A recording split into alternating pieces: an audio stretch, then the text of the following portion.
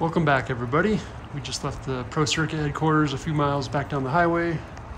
Out here in Corona, California, the Troy Lee Designs headquarters. Got Justin Barsha. Let's go check it out.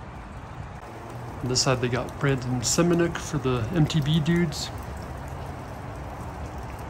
Kind of a cool rustic look to the building. Definitely a unique style, but it's cool. Oops.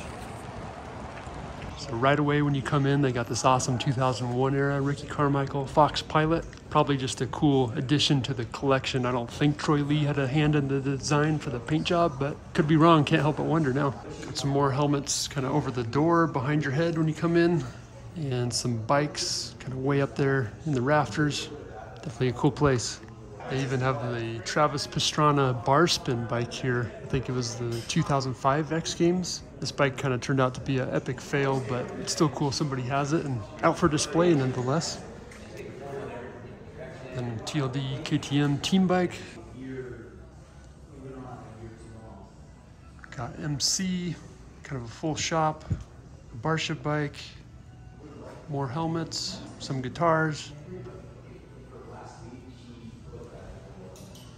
And I think that's actually Troy Lee's supermoto bike. Another look at the Justin Barsha bike. Got the Red Bull straight rhythm graphics, I think from this year, but this is a 450 4-stroke, so not sure.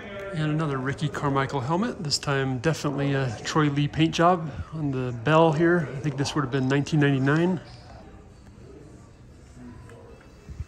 Got some more helmets up here.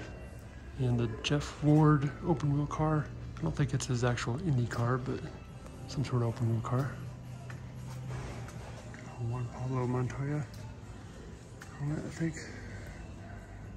Got some Will Power and Danica Patrick helmets and race suits. Man, they're tiny. I think that's a Larry Ward showy to the left there. And a James Stewart bell. Jimmy Johnson pit crew. And a bunch more. Cool display here. And that's gonna do it from TLD HQ. Just a short little glimpse today. Definitely a place to come check out in more detail in person.